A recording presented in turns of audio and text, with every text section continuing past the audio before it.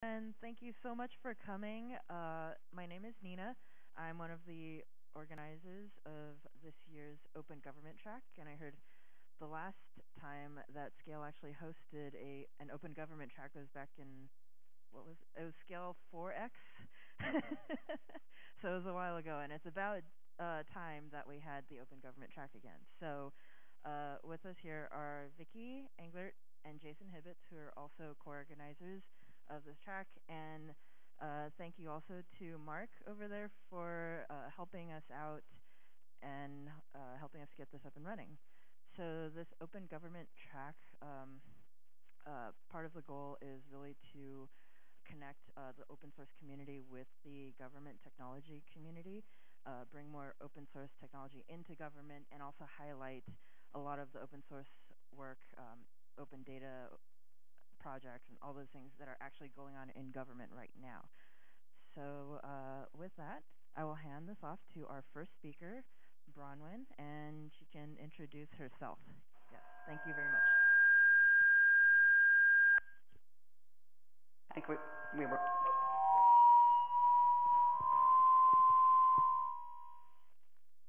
Shall we try this? Let's see if this works. Hey, everybody. Good morning. You're gonna have to be really loud to fill up this empty room. So, woohoo! We're here for open stuff, open government. Thank you for being here. I am Bronwyn Mauldin. I'm Director of Research and Evaluation at the LA County Arts Commission.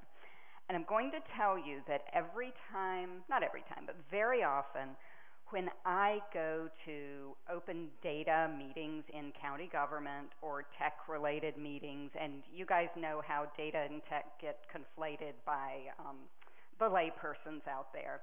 But when I go to those meetings, I often get the Arts Commission is here? What are the arts doing here? But at the same time, when I am talking to the arts community that we serve, and arts administrators and artists and arts educators, if I show them I can do a pivot table, they think I am doing magic. So my job is somewhere in between those two communities and trying to bring those two communities together. And that's really what the Datathon is all about. So that's what I'm going to talk about today. First up, I think in terms of what people think when they think of data and arts, or tech and arts, they'll often think of like artists who use data in their artworks. Paula Scher's an artist who uses a lot of data in building these beautiful maps that are, giant wall size that get exhibited in galleries and museums, that use things like zip codes and air travel, and in this one, like median home prices. Or you might think about artists who use tech in their art making to critique and interrogate things in society there's a big growth in 3D printing and AI and AR and all of those sorts of things that are I think we're seeing a lot of that growing in the arts field as well. So people think about that, using tech in art. Or you might think about people who use the aesthetics of technology and data in making beautiful artworks, and things like this lovely painting here. But mostly what I do looks a lot more like this, and this is what surprises people, that in the arts we have data that looks like this. This is from a giant data set about arts nonprofits in LA County that's collected by a national organization that we have access to and can analyze to understand the status of arts nonprofits in the county.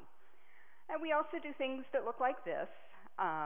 This is a chart from a giant report on an evaluation of a creative graffiti abatement project that was done here in the 2nd District in South LA, where we had arts interventions take place at 2 parks and at 2 libraries, and we evaluated what was the effect of that project on the community. And I'm going to tell you one of the really interesting things that we learned from this evaluation is that when government makes an investment in a community, the community really feels that when it is made to feel more attractive and safe, that people feel, wow, the government really cares about me. And one of the lessons we've taken away from that is that perhaps when we're making those investments in government, in communities, as government, we should maybe make a little more noise about it and make it a little more apparent that that's government that's doing those things. And we also do things that look like this. This is a big, ginormous data project that we did here in LA County. How many folks here are you all Southern California, LA County? Okay, all right. Here in LA County, 10 million people, 4,000 square miles. It's the population of Georgia in a space the size of Connecticut. And we have 81 different school districts in the county, about 2,200 public schools. We administered a survey to all of them about arts education, what's happening. We wanted to measure the quantity, the quality, the equity of arts education. And we scored it. We looked at, did some analysis around what demographic factors are associated with more or better arts education in the public schools. But the other thing we did was we hired a firm to make a beautiful online interactive. So you can now, as a parent, as an advocate, as a school board member, as someone who cares about arts education, look up any school, any district in the county, find out what disciplines are being taught, to what grades, what outside teaching artists are coming in to teach. You can compare your school to another school, school to a district, district to a district. You can download all our data in a lovely little spreadsheet and do your own analysis. So when we set out to do this, our goals for this project were that it should be very useful information, it should be easy to use, and because we are the Arts Commission, it must be aesthetically pleasing. And I think we hit all of those. So our Arts Ed profile is available online as well. So a little bit of information about what the Arts Commission is and how we end up doing this kind of work. We are what's called a local arts agency. Can I get a show of hands of who here has ever heard of a local arts agency? This is a term that is familiar to you. Great. That means my next slide is useful because I'm going to tell you what a local arts agency is. Every major city in the country has one. Most mid-sized cities have a local arts agency. A lot of small cities have local arts agencies. These are usually divisions of local government, sometimes a nonprofit, sometimes maybe a little quasi-government. But if you think about what does the Parks and Rec department do, what does the Transportation department do, we do the same things they do, but for the arts. We make the infrastructure of the arts work. In general, we don't provide arts. We help people provide arts to the community. And in particular, we make grants to arts nonprofits. We do about $4.5 million in grant making every year to everything from the LA Philharmonic to a small community-based arts organization that maybe a small community theater that is all volunteer run and has a budget of $1,000 a year. We run the country's largest paid summer internship in the arts. We provide support for arts education in the public schools. We are working more and more through our probation department and mental health department to build arts into restorative justice and rehabilitation for youth. We do civic art, public art. You probably think of public art as a dude on a horse, or in LA County, it's a mural. We do public art can take a lot more forms. We do a lot of that. We do fund some free concerts. We have a strong focus and initiative on cultural equity and inclusion. We provide professional development services to help teaching artists, arts administrators, arts educators, and sometimes artists. Mostly what we do for artists is help them figure out how to get a contract with a government arts agency. And we do research and evaluation and data analysis. everything up to the final bullet is pretty common in local arts agencies. That final bullet, my role in our local arts agency, is quite unusual. And there are 3 of us on my team. This is the city of LA has a Department of Cultural Affairs, and they have a person or 2 who do research. But other than that, it's really difficult to find people who actually do research and data analysis kinds of stuff in local arts agencies. And many people are jealous of us that we have this capacity. So in this way, we, as I say, we are like any other government department that most of the time the public never sees us. You know, the only time, like maybe if you pick up a program when you're at an arts event and down in the bottom where there's the logos, you might see our logo. We are the behind the scenes building and supporting the infrastructure. So when folks are, you know, getting angry, they've gone to the opera and they're sitting there and they're talking about what's the government done for me lately, and you're like, well, the roads that you used to get here, and the fact that when you flushed the toilet, everything worked and the water went out and it's going to be cleaned up, and the restaurant you went to has been inspected, and the fact that you have art to see, you have something to do on a Friday night. That's all what government does, and we play a role in that. How many folks are familiar with this diagram? That's something I think you may have seen. I find this really useful when thinking about my role in a government arts agency. You know, data is that kind of unstructured bits and bytes of little factoids that there's a lot of in the world, and it's only when you start to analyze those factoids, sort them and turn them into, put them into context, start doing analysis, that you can start to transform little bits and bytes of data into information. And then that information I can share with my colleagues, and information, when you start to put information to use and you test it out in the real world and you find out what works and what doesn't, that information starts to become knowledge. And over time, as you've done lots of testing things out and you use your knowledge and the real world and find out what happens, that if you are very lucky, one day you will become wise. And as this diagram suggests, there's a whole lot of data in the world and not enough wisdom. So the way I think about things is my job is in that collecting and transforming data and turning it into information so that people who work in my field, the arts ecology, can use it. And they generally function in the universe of transforming information into knowledge, and so putting information to work.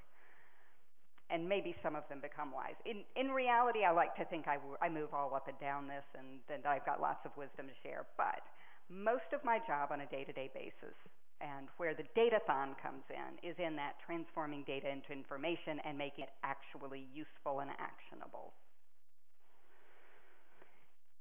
So in turning data into information, one of the things we do is we publish reports. You know, they are beautiful PDFs. So we make sure they are aesthetically pleasing so that people will actually at least pick them up and read the first few pages. But this is information that is intended to help the field. If you are running an arts nonprofit out in LA County, we want you to know about what's happening what are your competitors doing in terms of salaries, benefits, and how they're using volunteers. We want our arts educators to have information about who's doing good arts education and who they can look to for better examples of it. So these are all examples of reports we've issued. However, here's the problem. You know, and even if we publish the reports, and even if we publish the data behind it, and we get on, you know, post all our data on Socrata, and it's open and everybody can have it, and because these are values for us, you know, open data and sharing information, throwing data at people is not enough. And we know this especially for our arts community that we serve. As I said, people think that I know a lot of people who think that, like, for whom, like, getting into a spreadsheet is the most terrifying thing in the world for them. And so I want them to use this information too. One of the things we do is usually when we issue a report, we hold a public event, we bring people together, we have some subject matter experts to talk about the content, about turning that information into action and how they have used that information. And it is those face-to-face interactions that we find absolutely critical. Posting stuff online, making this report available, printing it up, handing out is just not enough. We actually have to engage human beings in conversation if we're going to actually turn information into action. And that's how the Datathon came along. The Datathon, our first when I first started at the Arts Commission doing research was in 2013. And everybody I talked to apologized. Well, the first thing they would do when I met them and I told them what my job was, they apologized to me for, the arts, we're so behind, we don't understand data, we don't use it, we really should get better at it. There's hardly any arts data. And I quickly discovered that this was not true. The arts community can be extremely sophisticated in the way they think about data and the way they think about problem solving, but they needed help to figure out how to do it better, and there were some skill sets they were missing and some analytical tools they were missing. But there's lots of data in the arts that they haven't mined yet. And so helping them to think differently about the data that did exist and how to apply some of the things that we know in the arts about rehearsal and practice and persistence and learning new things, that those are things we do really well in the arts, that we could do this with data as well. So I proposed back in 2014 to my boss, I said, we need to do something that brings our arts community together with kind of that civic hacking, those data nerds who want to help make the world a better place community, and let's all talk, and let's all have a conversation. And in 2014, she kind of said, that's interesting. Go work on another report. And I came back in 2015, and I came back in 2016 is when she said, you need to do this. We need to host something and bring people together. And I had some conversations with my colleague at the city's Department of Cultural Affairs, and that's how together we dreamed up the concept of this Datathon. Now, the purpose of this Datathon was to help our arts community get better, get skills, get knowledge, and get more confidence about dealing with data. But also to get that community of people who are engaging with open data and government and trying to solve problems to understand that there is a role for the arts in solving problems. That we actually do a pretty good job of engaging with communities in creative ways, and we could help you do that. When you're thinking about a community that's underserved, are you thinking about arts in that community? What kind of arts and culture activities are taking place, and how does that interrelate with transit or with sewers? We believe there's a role for us, and we want to be part of it. And we want you to think about our data sets. And then we also just want to continue to build out the quality and the quantity of the data sets that we have available. But all of this is with an eye to our fundamental mission is to ensure that everyone in LA County, every resident of the county has access to all of the benefits that the arts brings. And that's not just, the joy and pleasure of experiencing a beautiful performance. That's also the jobs that are available, the leadership opportunities on boards of directors of nonprofits. That's the opportunity to perform yourself and not just sit in the audience, or to paint or to make art and share it with others. So we want to make sure everyone has access to the benefit of the arts. And the Datathon was designed to bring people together to let's talk about what's the role of data in improving access to the arts. So in our first Datathon, we had about 100 people. We threw them all in a room together. We threw a bunch of data sets at them. We told them about Socrata and ArcGIS and a little bit about Excel. And we gave them the task, broke them into groups, and gave them the task of come up with a proposal, an idea for how to improve access to the arts. We had some great ideas. We had some not so great ideas. We gave out prizes. We had the head of research at the National Endowment for the Arts came and gave our keynote speech. And at the end of the day, people were so excited and engaged. I mean, people stayed all day long. It was like so much better than I expected. that, of course, we had to do it again the next year. So, Arts Datathon number 2 in 2018, based on feedback we got, we narrowed our focus. We said we are only going to talk about collections data, although we used a very wide definition of collections. Collections data is basically the metadata that's associated with artworks.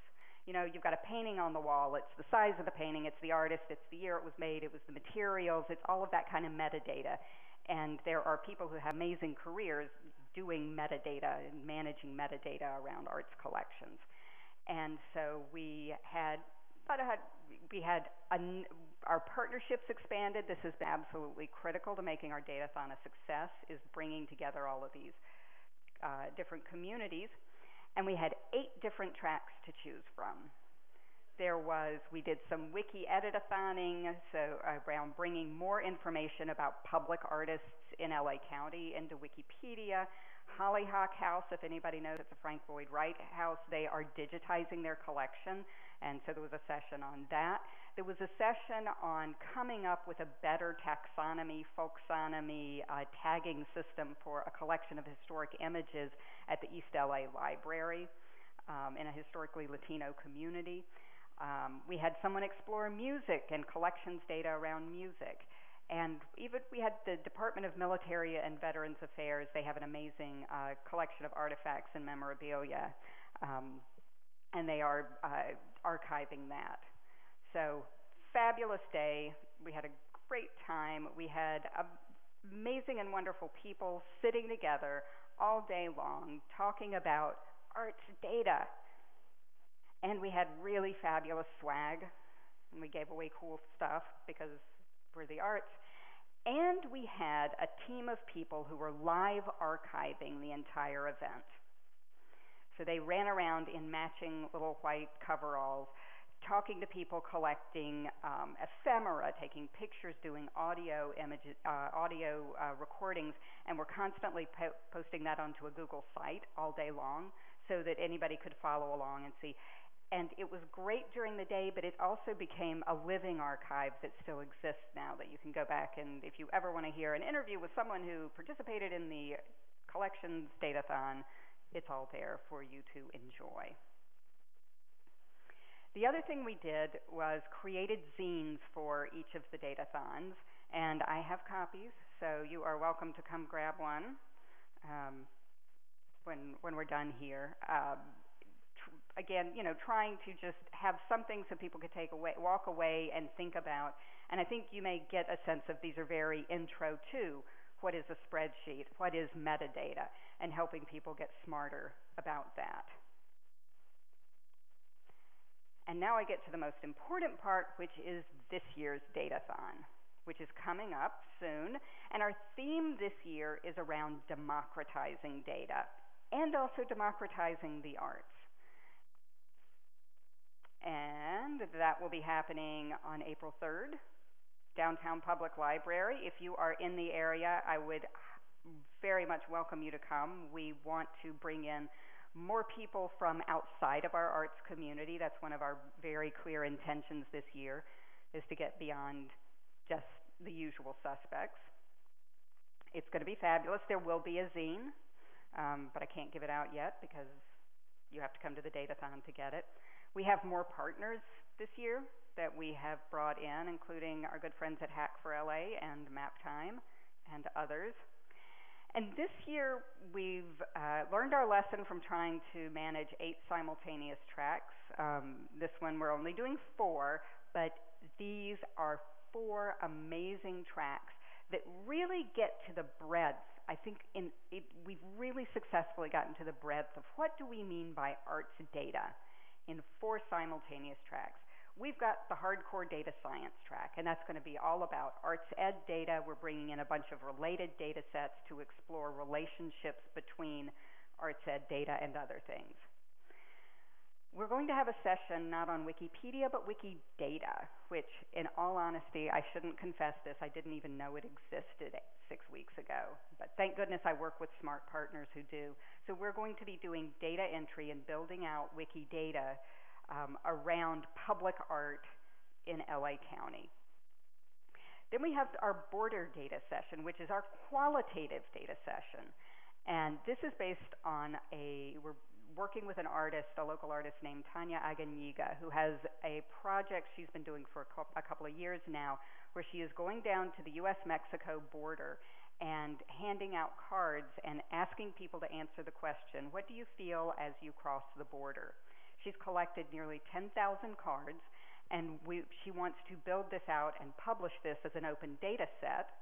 And we want to, so one of the tasks is we're going to help with data entry at the Datathon, but to also use this to have facilitated conversations about a very polarizing and challenging topic, to help people talk about the border in a more constructive way, bringing the voices of people from the border into that conversation and using her art project to do that.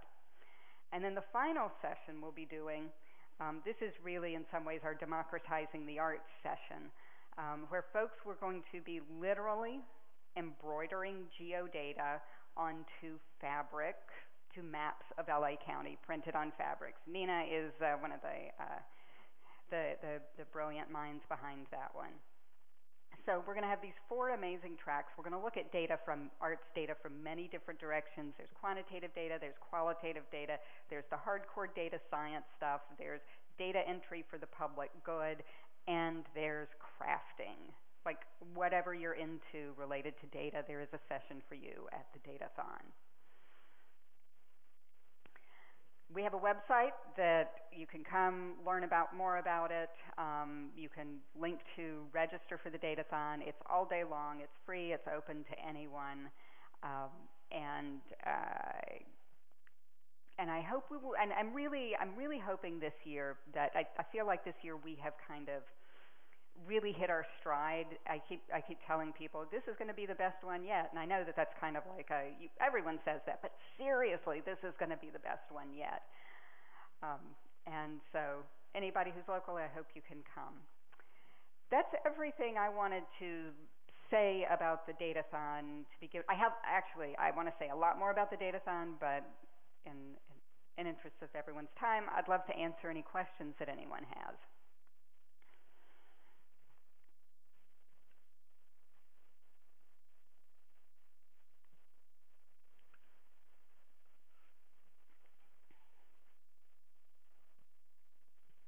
Hey,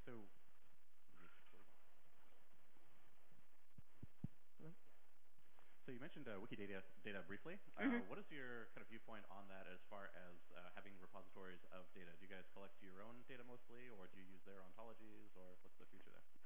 So we have where we intersect with that, I think mostly is we have the LA County has a public art collection, and we manage that. Some of that is artworks that we have built and managed the process of ourselves. Some of that is stuff that's been donated. And what we've done, we have an internal database that it's on Embark. The folks who manage Embark understand that. We publish a subset of that data onto a Socrata, the county's open data portal. But that's in Socrata, and it has both all the pros and cons that go with being on Socrata. It's publicly available. You can map it. You can do the analysis that you can do. But it is not linked to anything else. What I'm really excited about with Wikidata is bringing some of that data about our county-owned art collection into a linked open data set that will connect with others. That,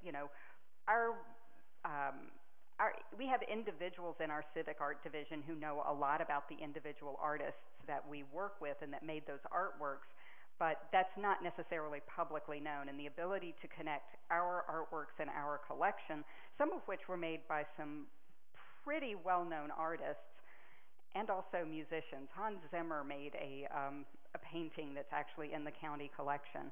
To connect that through Wikidata to potentially other open data sources, I think is really exciting, an opportunity for us.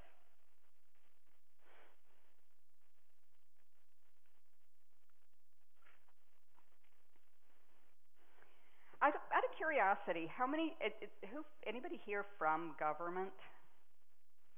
One government. Anybody else want to claim government? Um, it's, I think that the idea of local arts, what's interesting for me is that even within government, local arts agencies are invisible. I still go to meetings of county government where they're like, "What's the arts? What's the arts commission?" And so I think that one of the things I'm hoping that the Datathon can do is also raise our visibility within our own government, but also raise our visibility, as I say, with a community like yours, where you guys are doing data and tech stuff all the time that is far beyond anything that my agency could imagine doing.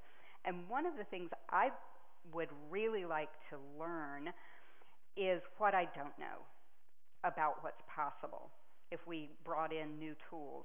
Um, you know, like I said, we are in our world, convincing people to get into Excel is a leap for many people. And I'm going to suspect that there are folks in the audience for whom are like, wow, Excel, you're still using that. Um, so so having folks from the open data and open tech community, I think, could really help us advance in our work. You're gonna.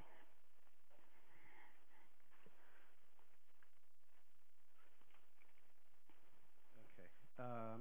Are you looking for additional partners? I've got a couple different questions. So first, for the event, because I may be able to do some connection that would help with that. Let's talk, and if not for this year, this is obviously going to be going on for the future as well.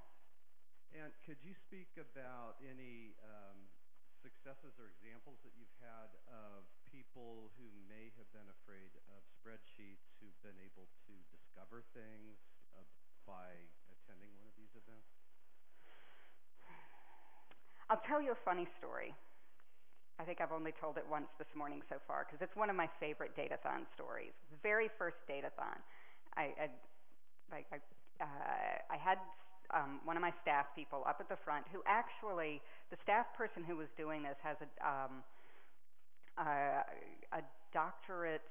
Her research methods when she got her doctorate was ethnography, so she's great with qualitative data. And by the time she was a year into working for us, she was awesome at spreadsheets as well.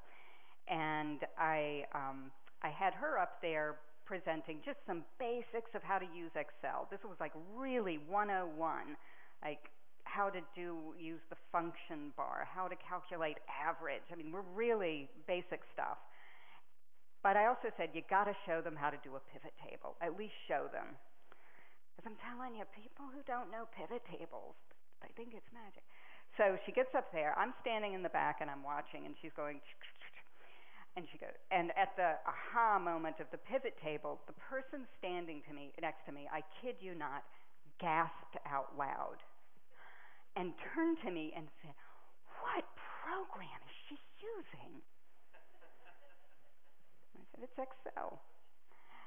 So I mean, we have those people in our arts community, and we have some highly sophisticated people who are introducing me to things like Wikidata and linked open data, and we've got all of them in between. So I had another person at the same Datathon come up to me later and say, "I'm going to go home and open a spreadsheet because I just didn't know this was possible." So we've got all of those folks in our universe. We tend more on the spectrum towards the folks who either only use a spreadsheet when they have to, and it usually involves a budget. But we have them all, and that's part of the fun of this event, is trying to figure out how we can bridge and communicate to each other, and that's for me, that's the fun part. But let's talk.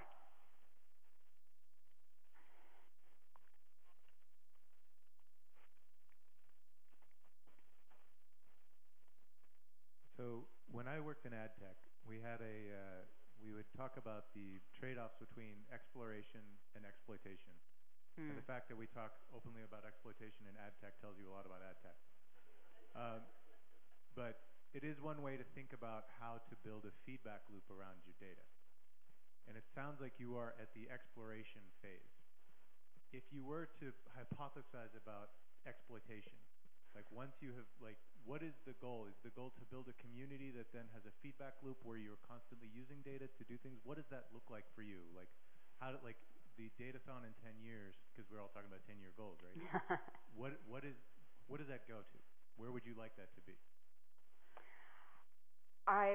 Couple of things I could imagine happening. One is seeing more other organizations making data available about their own work. We have something simple like there are 88 municipalities in LA County, and many of us have some kind of public art collection that we manage. And our data sets, for those of us who even have all this information in a spreadsheet, our data sets don't talk to each other. So things where we could communicate with our colleagues in the field through our data, and we could interconnect our data sets, that would be a big win in the long term. More organizations asking me questions about data, I think, would be a real win. Where I sit, I end up being kind of a catch-all. I'm somebody that people out in the community come to, and and they come to me with, very often the question is, I need to do a survey. How do I do the survey? And my question back to them is, what's the question you're trying to answer? Let's figure out if a survey is the right way to do that. And if the questions I get become a little smarter, that would be success. And people using the data that we share. That's really, I would love to see someone take one of our data sets, analyze it, and write their own report, or bring their own data set to bear against it and learn things. Those things would look like victory. One last question. Mm-hmm. Where and when is this again?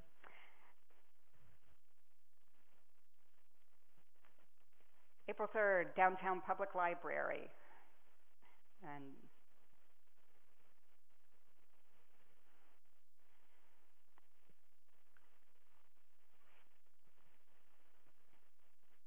All right. Thank you so much, Bronwyn. And also I'll give Bronwyn a big hand. Thank you.